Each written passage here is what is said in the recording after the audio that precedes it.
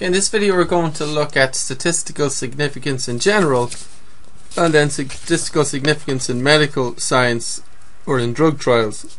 And we'll do example 1, 2, this example 3, this is example 4, this is example 5, and then example 6. Okay, so let's start with example 1. Which of these events are statistically significant in your opinion? And then we're going to estimate a p-value of probability for each event. Now, what is statistical significance? It's an event that is highly unlikely. That's all. Is it highly unlikely? Then it's statistically significant. Let's just keep it at that for now. So let's start with this one. You travel for 10 miles on the freeway and are overtaken by more than 3 different cars during the drive. Is that a very unlikely thing to happen? Now, more than 3, I mean 3 cars, 4 cars, 5 cars, 6 cars, or, you know, or sorry, more than 3 would be 4 cars, 5 cars, 6 cars, 7 cars, that type of thing. So 4 or more.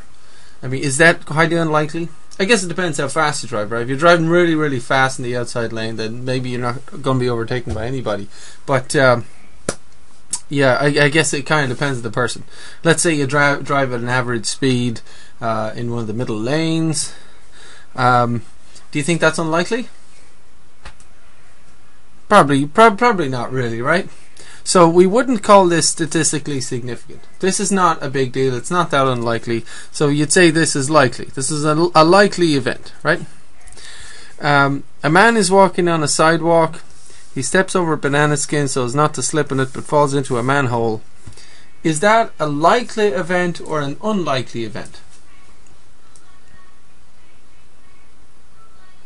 So, you know, what's the chances that, you know, when you see the banana skin and you step over it, that you actually fall into a manhole afterwards, right? Does that sound like bad luck to you? Right? So you would call that unlikely, right?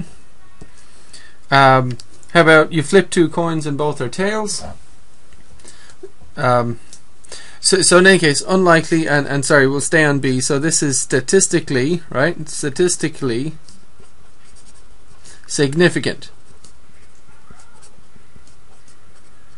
Okay, you flip 2 coins, both are tails. Is that likely or unlikely? What do you think?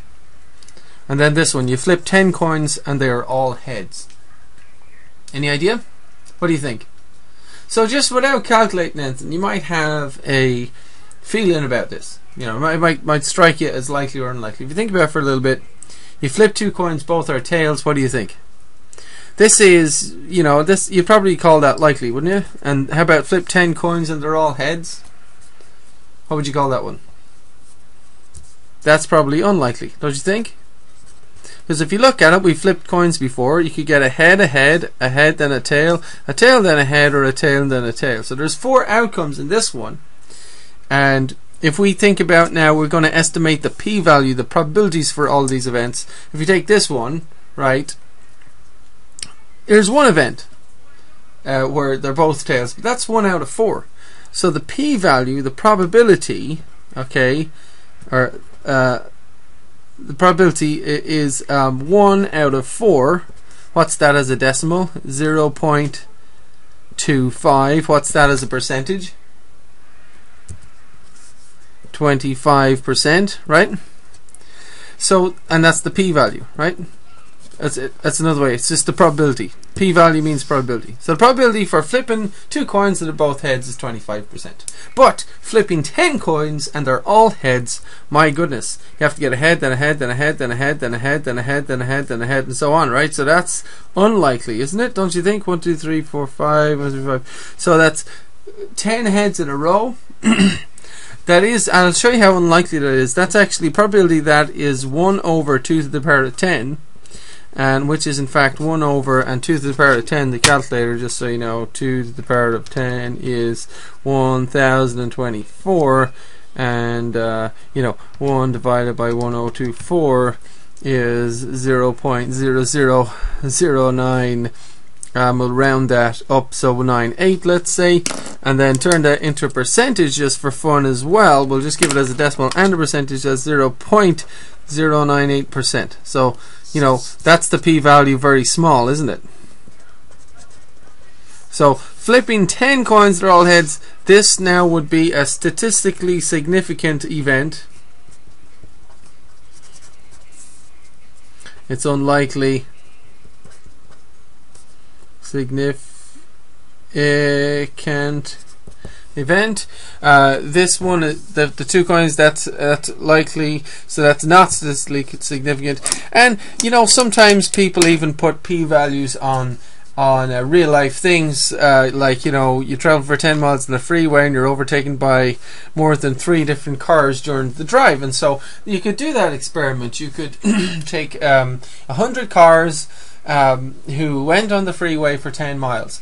Out of those cars, how many were overtaken by more than 3 cars? And so you might say, you might count them all up, and you might find, okay, out of all those 100 cars, you know, 21 of them out of 100 were overtaken by more than 3 other cars. And so you might say the probability is about 21% that for a particular car driving for 10 miles in the freeway, it's overtaken by more than 3 cars or something like that. And so there's ways of calculating this, usually by experimentation. Matt walking on a sidewalk, he steps in banana skin and falls into a manhole. I mean, what's the probability of that? You know, I can't even think of an experiment for that one, but you'd think it would be very low. You know, let's say 1 in a million. Very unlikely, right? And so whatever that is, as a decimal and a percent, right? So in any case, very low probability there. Now, so that's real life. Now if we go to statistical significance in medical science, let's read what this is. It's when the results of a medical trial are considered to be statistically significant if they are unlikely to have occurred by chance alone. Okay. So let's take this example too. We test a drug which we believe may prevent colds. It's drug A. Some drug. There is no control group in this case, but we suppose we know that on average half of the people will get colds this winter. 50% of people. So out of the population, 50% will get colds this winter. Suppose we treat 100 patients with drug A and find that 55 did not get a cold. Well, that's an improvement, right? Better than 50. You would expect 50 people to not get a cold, but we did this and 55 didn't get a cold. Now, would we conclude that the drug is effective in preventing colds? Or was it just chance that 55 out of 100 patients did not get colds?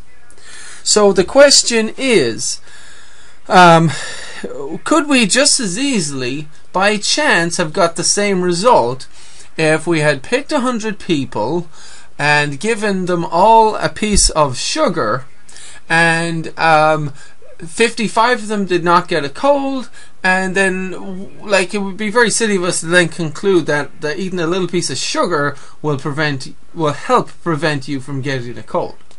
You see what I'm saying? So what we have to figure out is, what is the probability of simply picking 100 people and then out of that group 55 or more don't get a cold? Like, what's the probability of that, right? And so we're back to something we did earlier, and we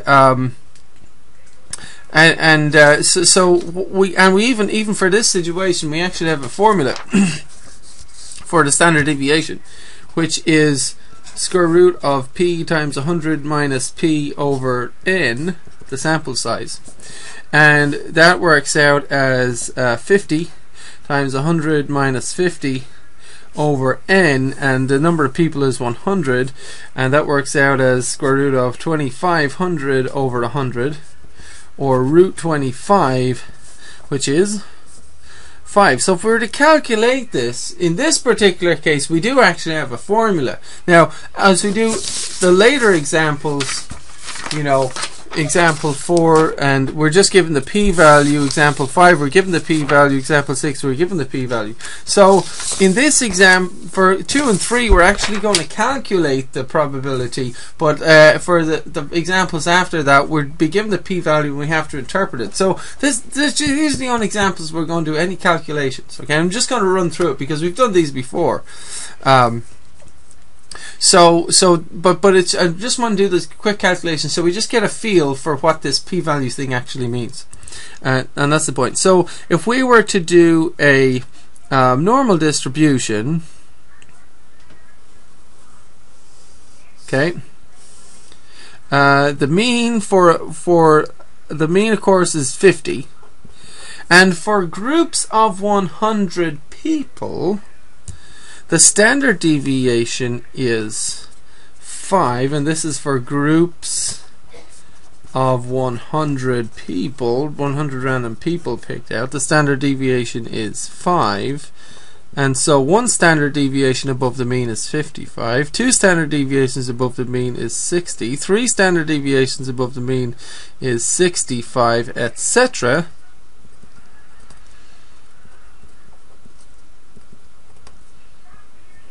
Okay, and then below you go 45 and 40 and so on. And so that's the normal distribution for the event of picking 100 people at random and how many of them are going to get colds this winter. Okay, and what we want to do is we want to find the probability. Was it just a chance that 55 out of 100 patients did not get colds? We want to get the probability that 55 or more people don't get colds, and that is what the p-value is. What is the probability that 55 or more people don't get colds? Okay.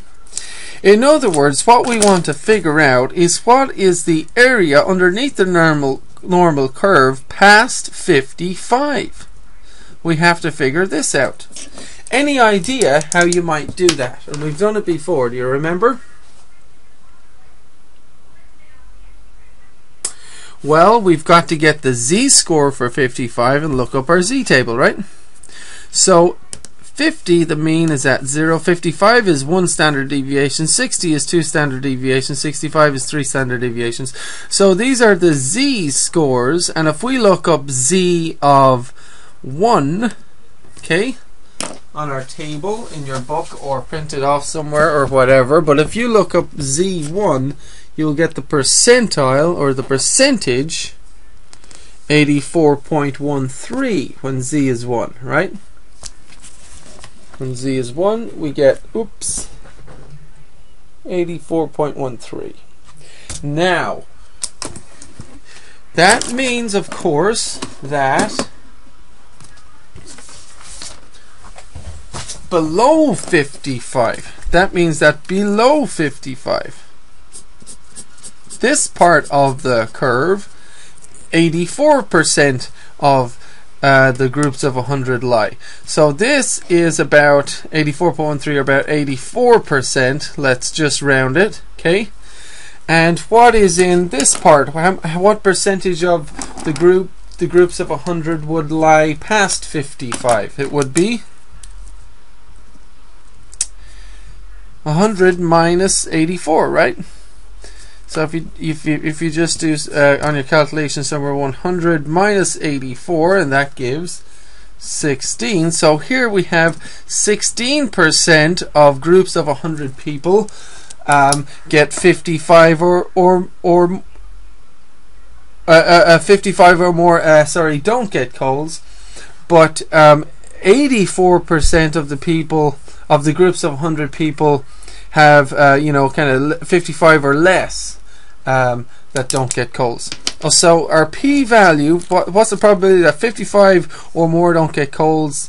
That is our 16%. So the p-value is 16%. Okay.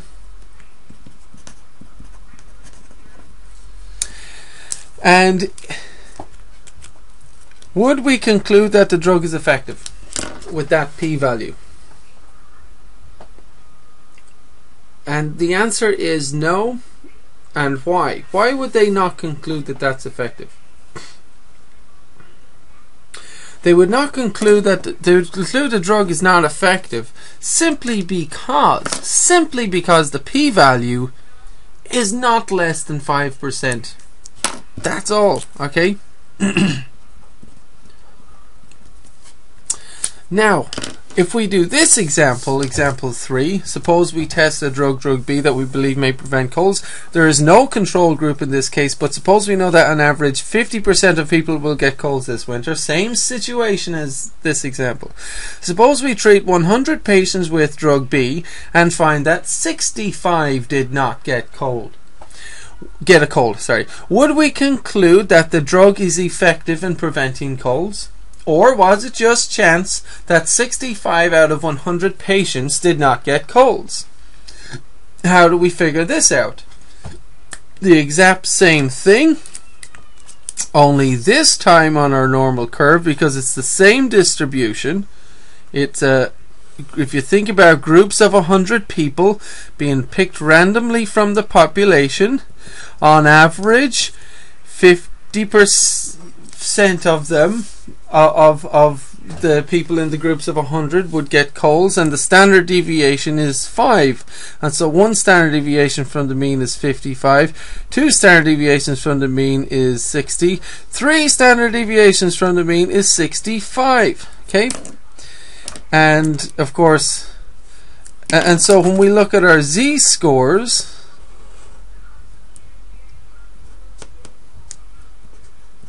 $50 is 0, this corresponds to 1 standard deviation, 2 standard deviations, and 65 corresponds to 3 standard deviations. What we want to figure out is what is the probability of picking 100 people at random and not doing anything. Say let's give them all a pat on the back. We'll give them all a pat on the back and then we'll set them on their way. Now 65 of those people did not get a cold. Does that give us any evidence that the pat on the back helped the group? Because, you know, they did better than the normal population. On average, you should get 50%. Maybe the pat on the back helped them, right? And what's the probability of just taking 100 people, patting them all on the back, sending them on the way, and then 65 of them, you know, don't get a cold? So probability that the probability of 65 out of 100 not getting colds, and you're basically doing nothing, and so that's what you're working out. So what is the probability that 65 or more don't get colds? And we'll just say, you know, by chance alone. And when we work that out, okay, we say, okay, we're looking again for the area underneath the normal curve past 65, which is here, okay, and what area is that? And that corresponds to a z-score of 3, and then we look up our z-table, right? And we look for z-score of 3, and my goodness, z-scores, and on this table it goes to 2.7. Lots of them, the z-tables don't go past 2.7. So for a z-score of 3.0 or 3, it's actually going to be 99.85 about. Okay? So z-score of 3 corresponds to 99.85%. Do you know what that means? That means that the area below 65, right? Remember that? The area below 65 is 99.85% of the groups of 100 people. And so what percentage is represented by 65 or more of people not getting colds? Well, it's this part here. How do you get this little part? You go 100 minus 99.85 and you get 0.15, right? So 0.15% of groups of 100 people picked randomly, just 0.15% of those groups will have 65 or more people not getting colds. So the p-value for this drug is 0.15%. That's the p-value. Now, would we conclude that drug B is effective? What's the answer? The answer in this case, would we conclude that the drug is effective in preventing colds? Yes, we would. Yes, we would. On the one before, would we conclude that drug A was effective? The answer was no. And why? Simply because the p-value happens to be less than 5%. If the p-value is less than 5%, we say it must have been the drug, because for this event to happen by chance, it's very small. If the p-value was here, it was 16%, and that's more than 5%, and we say, oh, that could have just happened by chance. So it wasn't the drug. So example 2, it wasn't the drug wasn't effective. Example 3, the drug was effective, it must have been the drug. Now, what are you thinking about all this? Well, one thing to be careful about is when somebody says to you a drug is effective, they don't always mean that it's definitely going to help you. What they mean is, if you take the drug, you will have there's a chance that it'll help you. Okay, drug A was not effective. In other words, they reckon, you know, taking drug A or just getting a pat on the back or taking a piece of sugar or something, you know, it's the same thing. It's not helping at all. It's not doing anything. Drug B is doing something. 35 people still got the cold. If 100 people took drug B, right, 35 people got a cold. And so it's not like effective in the sense that you're not going to get a cold. It's just more effective than if you didn't get the drug. That's all they're saying, okay? And of course, it's then your choice in a free country to decide, hey, is it worth the side effects, etc., or should I try something else that doesn't cost so much money or whatever? And so, but you have to understand that effective means, let's say, better than taking nothing. It doesn't mean you're not going to get the disease. In fact, what percentage of people in this group did not get a cold? 65 over 100, right, which is 65% of people did not get a cold. What percentage of people did get a cold out of the people that were treated? If we take 100 minus 65, we get 100 minus 65, that's 35. So in fact 35% did get a cold, right? 35% of people did get colds, although 65% did not. But that's just better than that's a better percentage than the population. But again, it doesn't mean that, you know, everyone who took the drug didn't get a cold. So just trying to explain that. So on to example 4. In a clinical trial of drug X, a higher percentage of people who were treated with the drug improved compared with those who received a placebo, with a p-value of 0.01. Explain the meaning of the p-value in this case. First of all, could you write that as a percentage, please? 0.01 is what percent? It is 1%. And you can try to answer this if you like. I'm going to write it down just so we have this figured out. What is the meaning of the p-value?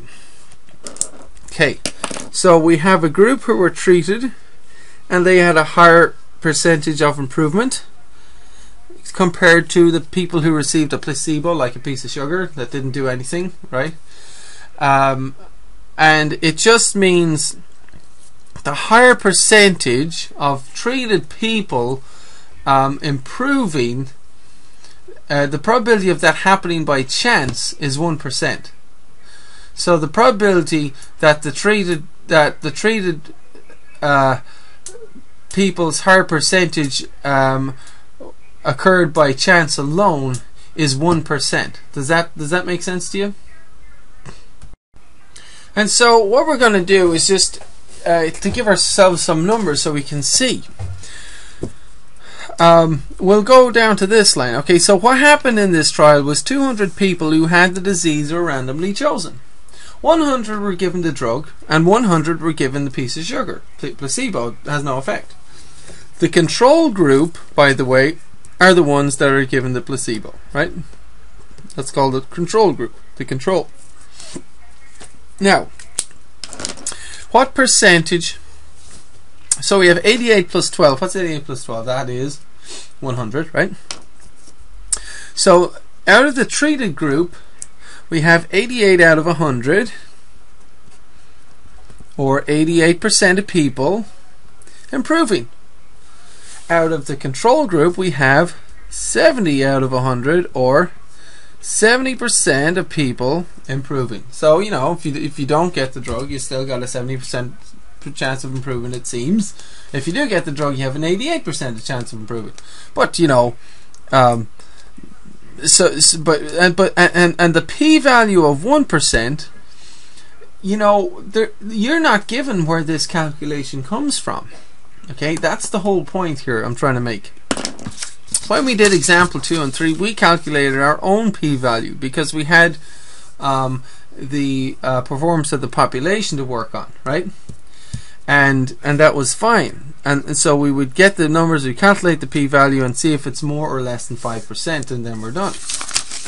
Now, we're not given the calculation, so hopefully that won't throw you off. I mean, it should make it nicer because at least you don't have to calculate, but you do have to explain.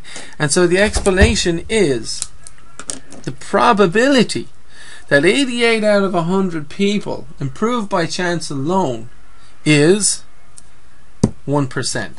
I'm going to write that down. You can write down too. See if you understand this. The probability of picking 100 people at random, basically, of picking 100 people at random and you know 88 of them improving by chance is 1%. So the probability, or 88 or more, basically, that basically 88 out of 100, you know, or more, let's say, people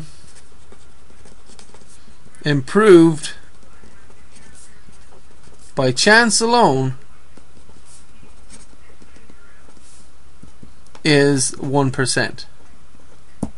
So the p-value is just saying it's very unlikely that the drug did nothing. It's very unlikely that the drug didn't have any effect. Not saying that everyone was cured at all. We're just saying that it definitely had an effect. I mean, this 88% is significantly different than 70%. And that's what they're saying. And why would the result be considered statistically significant? Why is that? If we go back to statistical significance in medical science, results from medical trial are considered to be statistically significant if they're unlikely to have occurred by chance alone with a p-value of less than 5%. So there's your answer. Would this result be normally considered statistically significant? The answer is yes. And why? Because the p-value is less than 5%. That's the reason. It's 1%, right? And that's it.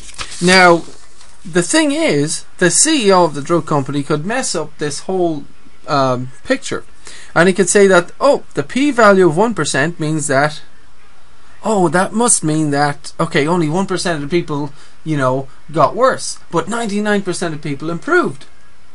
Right? See what I mean? That's the common confusion with this, and it's wrong.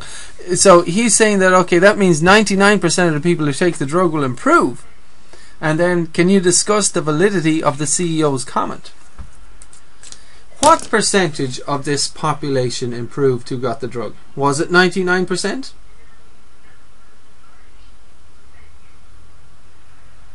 First of all, I want you to write down what percentage of people who got the drug actually improved. As your first point. 88%, right? See? 88 of 100. 88% of treated people, people who got the drug, improved. Not 99%.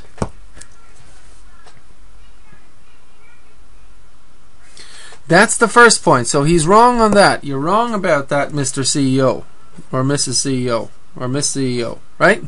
Now, the second point is, look, Mr. CEO, what we're saying is, with a p-value of 1%, the chances of getting the probability, I should put that in, probability of getting an improvement of 88% by chance alone, that is 1%. There's a 1% chance of getting such a great improvement rate just purely by chance. So the drug must have done something, because 88% is significantly higher than 5%, let's say. And again, we can take these numbers and we can do statistical calculations to come up with the p-value of 1%, but in this class we're not doing it. We're just getting the result and interpreting it. So if we were to look at example 5, in a clinical trial of drug Y, a higher percentage of people who were treated with the drug improved compared to those who received a placebo with a p-value of 0.09. Explain the meaning of the p-value in this case. Okay, so see if you can write down what that p-value of 9% means.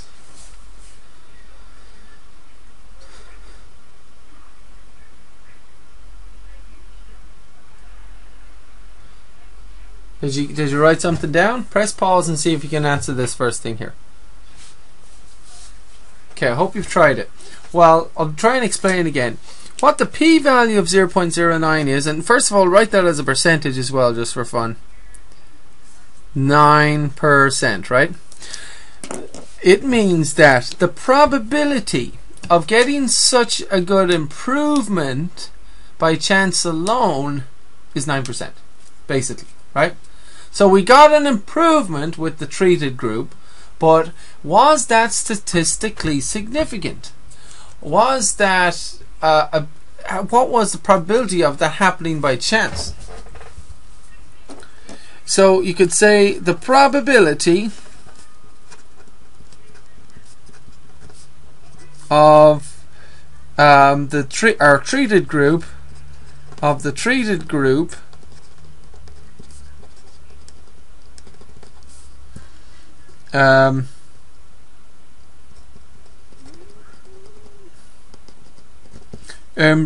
proven as they did by chance alone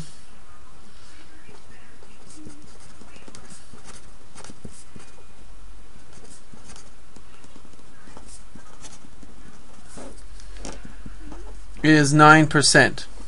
Okay, and so that's one sentence, and I'm just going to put it over there just so we can really try and understand this. But if we look, get the percentage of people that improved and get the percentage of that were given the placebo that improved. Can you do that? So there was 400 people who had the disease and they were randomly chosen. 200 were given drug X. Oh, drug Y. Sorry. Whoops. 200 were given drug Y. Whoops. And 200 were given a placebo. Okay. Now, what percentage of the treated group improved? What percentage of the control group improved? Right. So what's 170 and 30? That's 200, right? So 170 out of 200 is 0.85, which is, what's that as a percentage? It is 85% of the treated group improved. The control group, there was 160 plus 40, that is what? 200, right? And 160 out of 200 is 0.8. What's that as a percentage? 0.8 as a percentage is 80%, right? So with the control group, if you didn't, it's basically saying, okay, if you don't get any medicine at all, you have an 80% chance of improving. And the treated group, 85% of them improved. Now, is that showing that it was definitely the drug that caused that extra improvement, or could that extra improvement have been caused just by chance? Could that extra 5% have been caused by chance alone? What's the probability that the extra 5% was caused by chance alone? It is 9%. Okay. it's low, but it's not that unlikely. In medical science and in a lot of things in the world, scientists consider oftentimes if it's less than 5%, then it's significant, statistically significant. Okay, that's quite unusual there. We got to look into that. There must be something going on. There's something to that. If it's more than 5%, they say, right, okay, it's rare.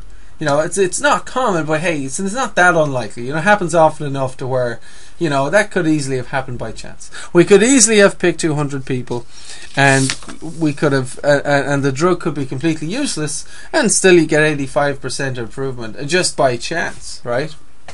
So I'm just going to write down our sentence for this. If you don't like the first one, or anybody doesn't like the first one, the probability that 170 out of 200 or more, let's say, people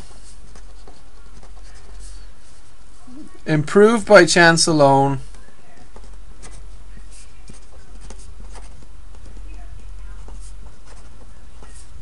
is 9%. Okay, that's what the p-value means. You got it?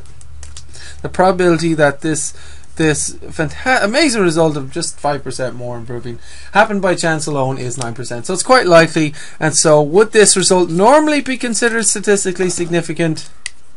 The answer is no, it would not. Why? Because the p-value of 9% is greater than 5%, the cutoff mark for statistical significance. The CEO of the drug company says that the p-value of 9% still indicates that about, that says that 91% of people who take the drug will improve. Discuss the validity of the CEO's comments. Is this true or not? Press pause and see if you can answer that. And what I'd like you to do is just write down one sentence and write down what percentage of people actually did improve who got the drug. So at least you can debunk one thing about what he said, right?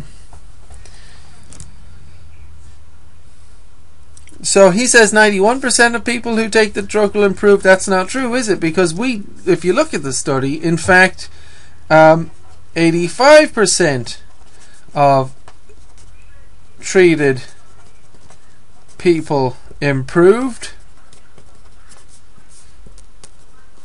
not 91%. That's the first thing.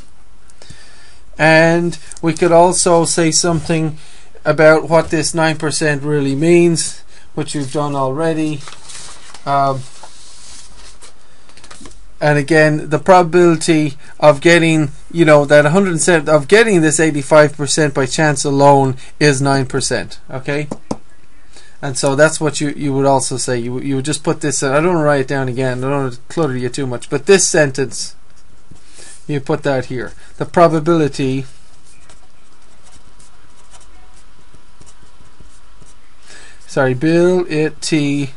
that 85% or more people improve by chance alone is 9%. So you also say, okay, that's what 9% means. It doesn't mean that 9%, only 9% of people are going to get worse if they take the drug. It means that the probability with this clinical trial, the probability that the treated group did so well is 9%. So not significant, not statistically significant there. So one last example 6, and this is slightly different. So read this carefully. The drug Vioxx was once used to treat arthritis. One published study compared, and this is talking about, of course, one of the problems with drugs is the side effects, so you got to be very careful about that, obviously. The drug Vioxx was once used to treat arthritis. One published study compared the incidence of heart disease in patients treated with Vioxx versus patients given the placebo. The study showed a greater incidence of heart disease for the Vioxx patients with a p-value of 0.04.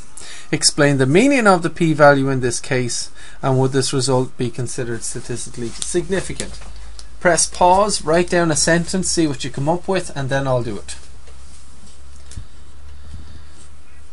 Okay, I hope you pressed pause and tried it. I'll do it now. So what this means, and we're not given any numbers this time. There's no numbers. There's no treated group, control group. So we don't know how many got. We don't know how many got heart disease, how many did not. We have any of that. We just have the p-value of one number. That's it. What that means is, and that of course as a percentage is 4%, right? It means that the probability of the treated group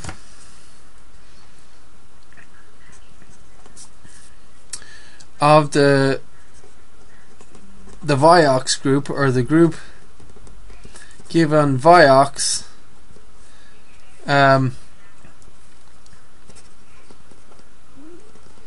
having the higher percentage of heart disease that they did,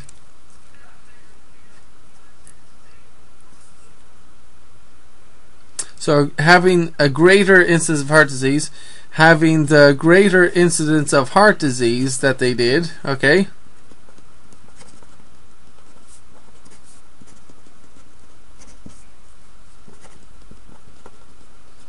by chance alone, and this is the trick, by chance alone is 4%. That's what the p-value means. The probability of the group given Vioxx having a greater incidence of heart disease by chance alone is 4%. Very low. Well, it's low. Okay, not very low. It's low. Is this considered statistically significant? The answer is yes. It is, because the p-value is in fact less than 5%. Slightly. And so, you know, a lot of times there will be a study done like this, 4%. And then they say, okay, it's just a little bit less than 5%, and it's a very contentious issue, and of course the drug company really doesn't want to lose billions of dollars, and so they'll do another bigger study just to fully prove or not, you know, or they might do other sneaky things to try and hide the study from the public, and that's a different class. That's for a different class. Okay, thank you.